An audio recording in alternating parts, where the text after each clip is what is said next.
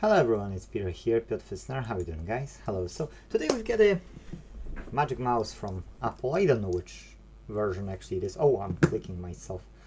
Yeah, it wasn't working, to be true. It wasn't working, and it turns out that Ubisoft Connect now it's turning on because I've done what I've done. You see the toggle switch here? Yes, it's halfway through.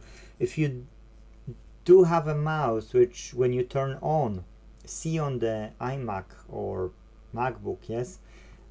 Oh, now I need to okay, I had to click a button. When you turn on the mouse, you see on the desktop that mouse was turned on. When you toggle off, the mouse is off. Okay, and you've got a notification on the desktop. So when you have it but your mouse doesn't work, try to toggle it somewhere in the halfway through, a bit less than a half, a bit more than a half, you know, like just somewhere over there, and it's starting to work. I think this button is just going off. I never bought this button yet, so I don't know if we can easily get it replaced, or maybe we can't buy this button, who knows.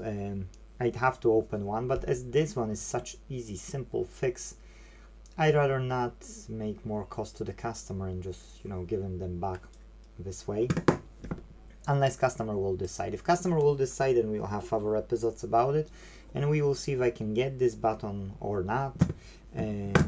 But you know, if we can save up and don't do the work for the customer, I would say that's better. I've got 100 repairs, so it's not a problem. Plus commercial contracts, too much. Yes, apprentices don't have so much time to, you know, learn so quickly. Yes, so yeah, if I can convince customer to keep it this way and use it this way, then hey ho, that's one less to worry about.